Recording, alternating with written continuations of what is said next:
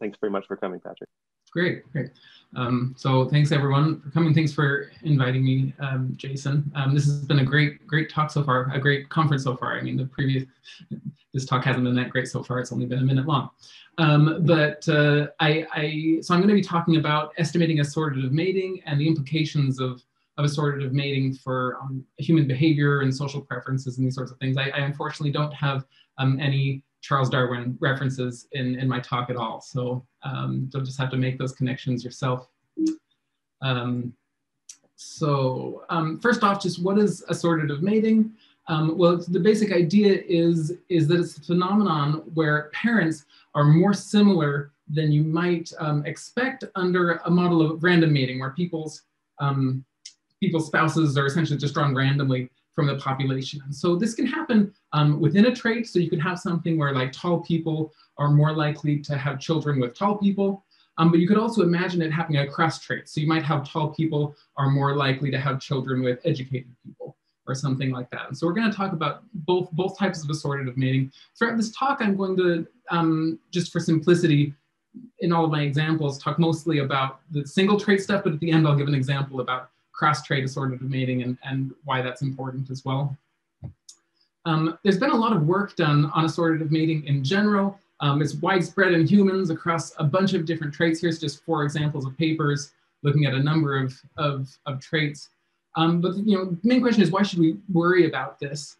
Well, here's a handful of reasons that we might be interested in. This is not exhaustive, of course, but some reasons why assortative mating might be interesting to us is that assortative mating has implications for income inequality and intergenerational mobility. So if you imagine people sorting on SES-related outcomes, that could affect how wealth is distributed through society, and that might have translations into health considerations.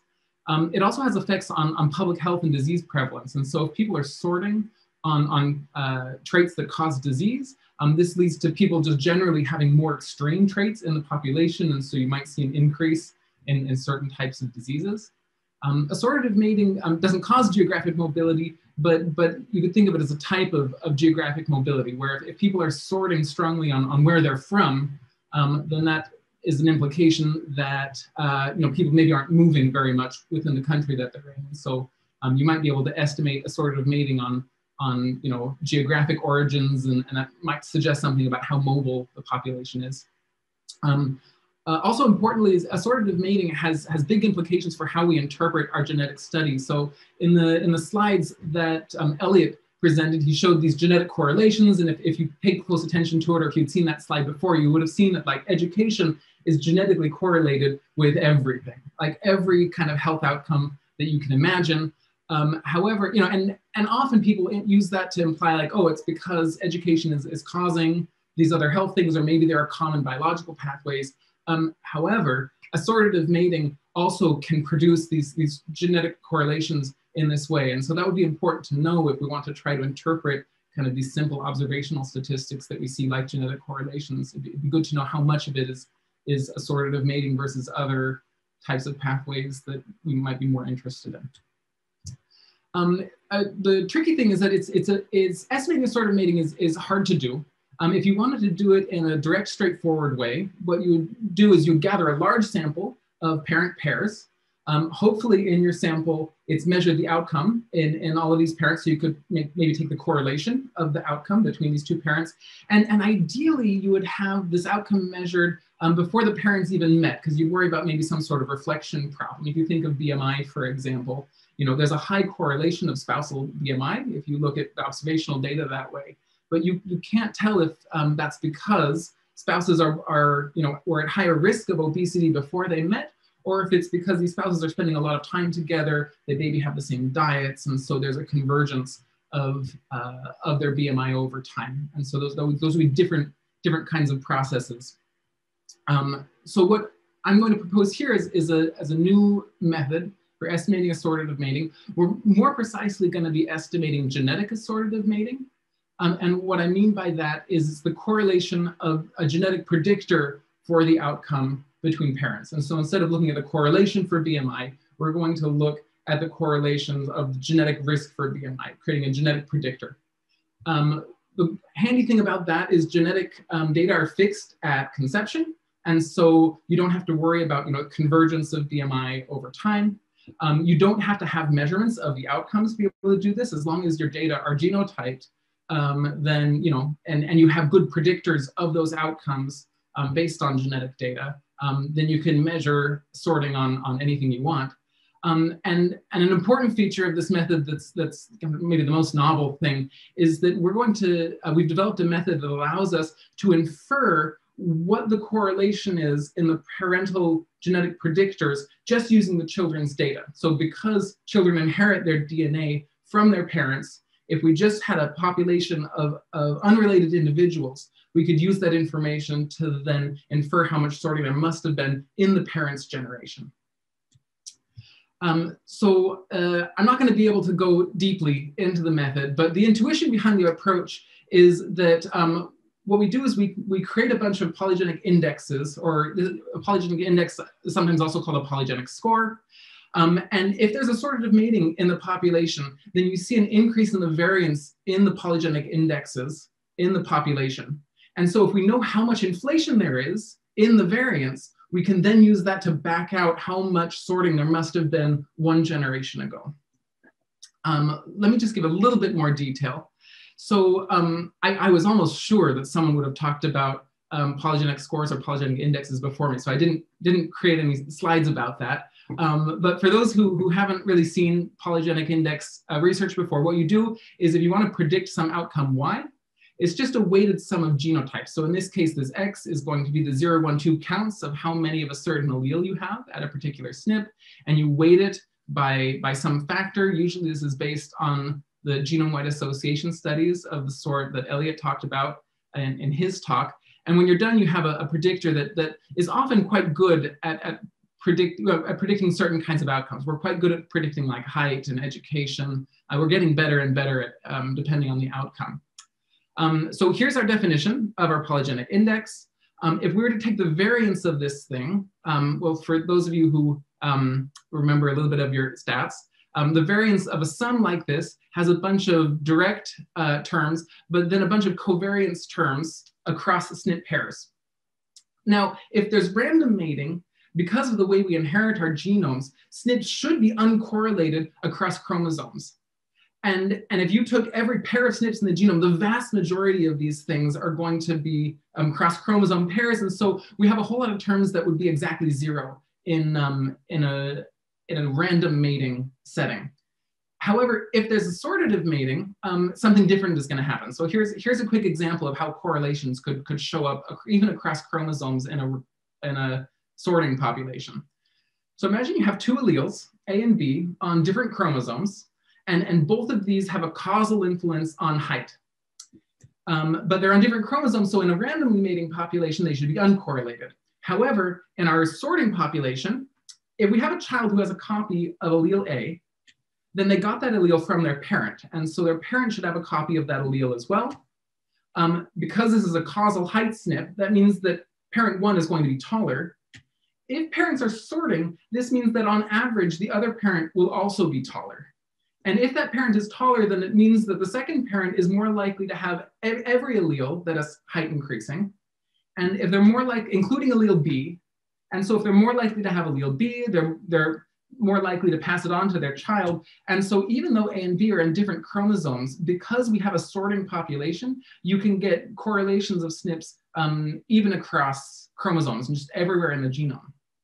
And so going back to this equation here, in a randomly mating population, this thing is going to be mostly zeros.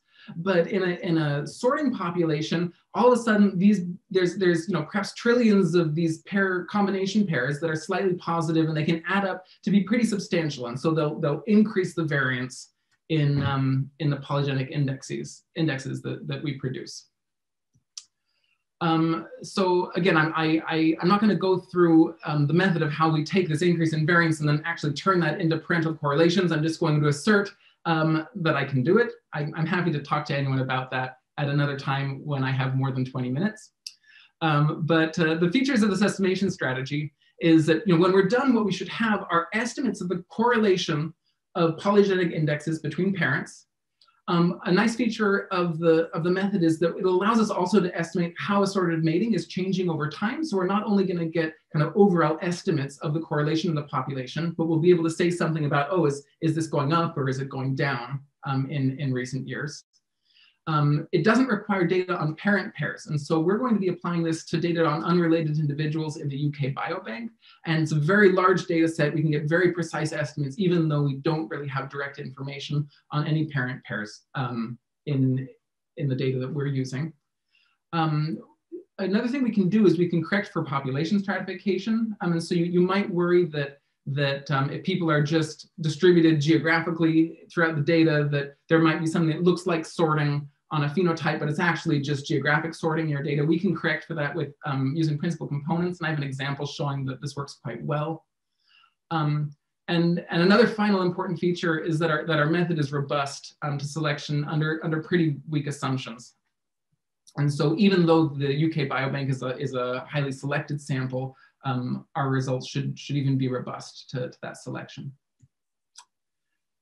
So in my remaining time, I'm going to go through 6 very short empirical examples of estimates of assortative mating and talk a little bit about why I think they're interesting and what we can learn from them. Like I said before, the data that we have, we're going to create, I say polygenic score weights here, but yeah, we're going to create our polygenic index weights using GWAS summary statistics, generally from just publicly available data sets. In one example, I'm going to produce my weights using data from the UK Biobank, where I'll do a half and half split. And then I'm going to estimate how much sorting there is in half of the UK Biobank. I've randomly split it in half to get our correlation estimates. I've restricted my sample to just those with European ancestries. It'd be great if we could have more diverse research like Lauren had, but there are some technical difficulties with extending it to more diverse samples currently. Okay, so here's my first example. And so I'm going to talk about sorting on latitude of birth. And so this goes back to this idea of geographic mobility. It turns out that you can predict where a person's from within the UK just using their genetic data pretty well. I think the R squared of the polygenic index is something like 30%. And so if we look at how correlated a person's predicted latitude of birth is, and how correlated the parents' predicted latitude of birth are, that might give us a guess of how much people are moving around in the country. And so if we just did our raw approach, we see pretty high correlations, especially in these later years. The parents have a correlation of about 0.5 for latitude of birth. We see that in the earlier years, so throughout the 40s and early 50s, it's much lower. I think that's reflective of probably just the mobility in the years during and shortly after World War II. But I think this is a pretty good positive control. This is not much different than what we would expect. This is 100% population stratification though, right? Like these predictors aren't anything related to people's risk of latitude. We're just predicting where people are from. If we use our correction using principal components, we see that this entire signal just disappears. And so this is a nice negative control. There's no sorting on latitude once we control for the first 10 principal components, just like we would expect. So this might give us additional confidence that in the subsequent results that I'm about to show you, all of which control for PCs, that actually may be more reflective of sorting on the phenotype that we're targeting rather than just geographic sorting due to population stratification. So one phenotype it's well documented. So this is another kind of positive control. It's been well known people sort on height, and so if we apply our method to the UK Biobank, we see the same sort of thing. The correlation of predicted height between parents is roughly 0.15. It seems to be slightly increasing, meaning that the parents of children born in around 1970 have slightly higher correlated predicted height than the parents of children born in 1940. But this is again, I think, pretty consistent with what's been shown previously, both in phenotypic and genetic evidence. A more controversial example is sorting on educational attainment. So I don't think it's at all controversial that people sort on education and other socioeconomic status type outcomes. However, there's a question about how has that been changing over time. And so there's a paper in 2014, that says people are sorting more strongly on education now than they have in the past. That was followed up with work saying, oh, that was just due to some statistical artifacts of how they coded their variables, and that people sorting has stayed the same in recent years. When we look at genetic sorting, we find evidence consistent with Greenwood. So we see a high level of sorting on predicted education in general. It's much higher for parents of the children born in 1970 than those born in 1940. And so, this might have implications for income inequality and intergenerational mobility.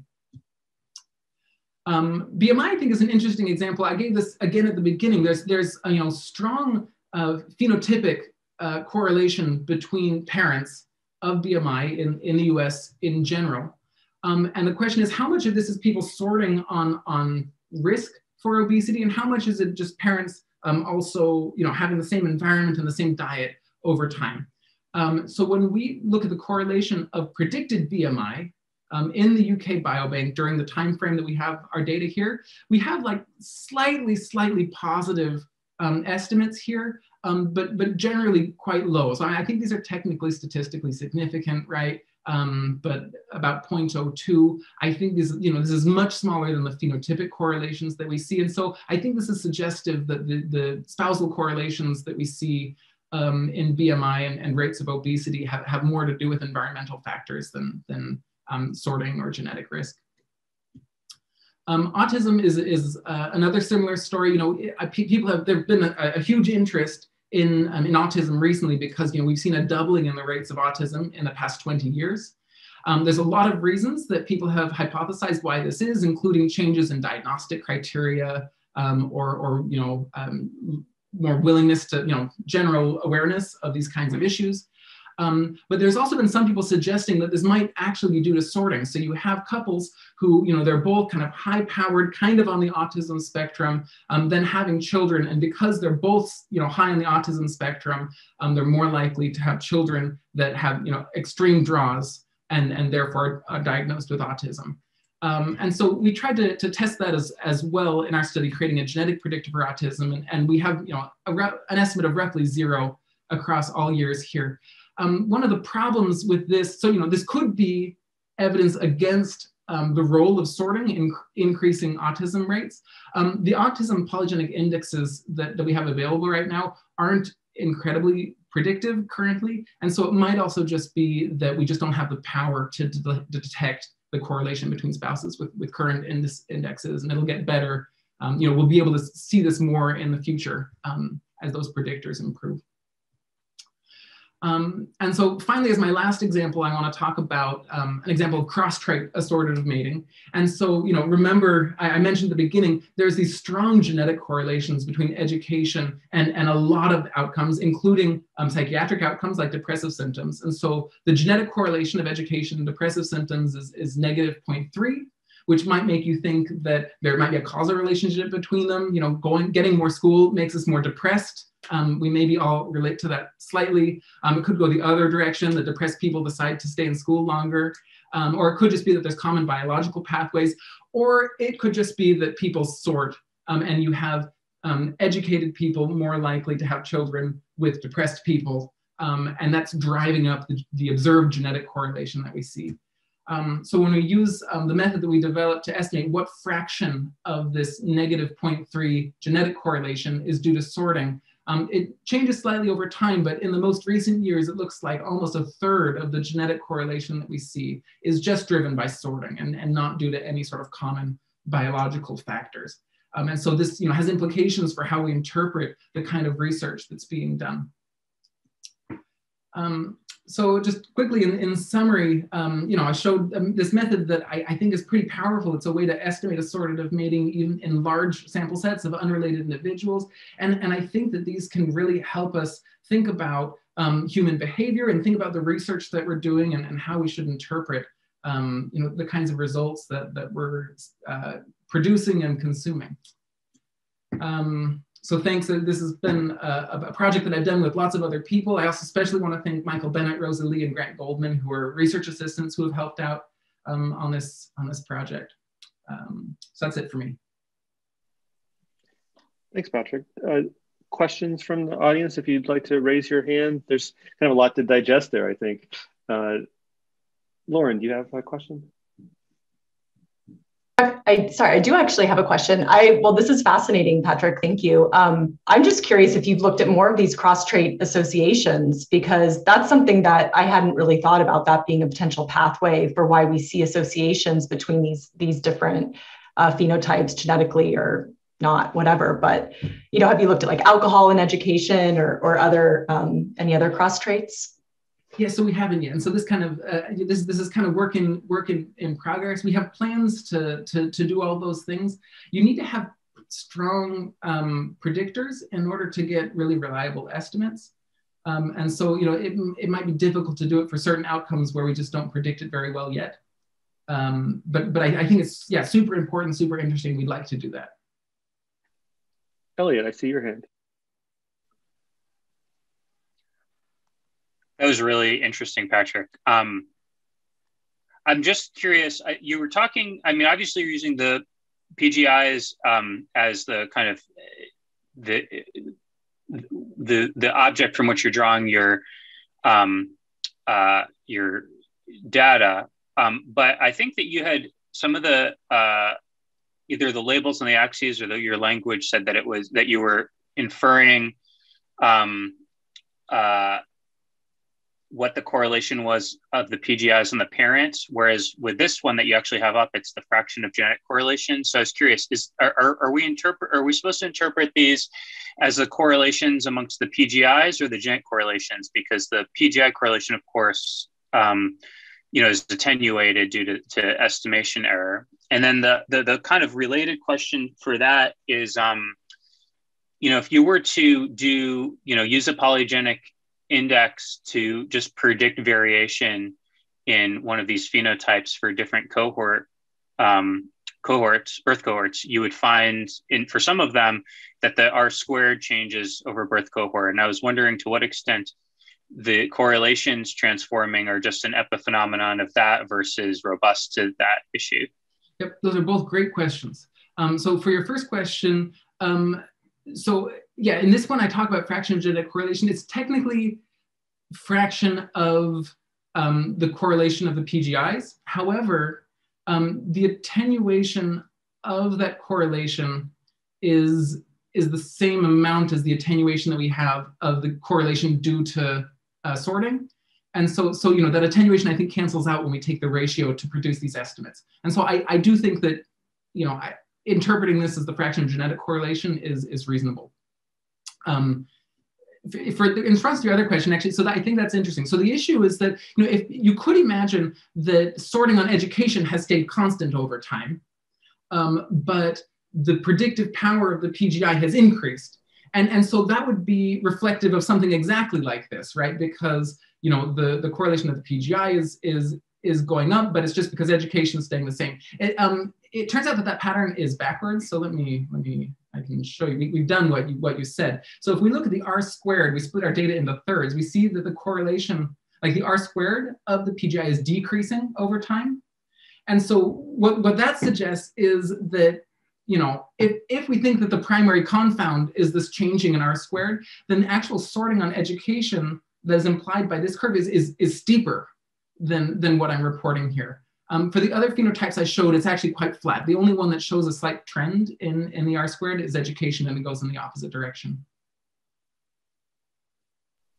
Awesome. Those are really interesting things that you've already anticipated.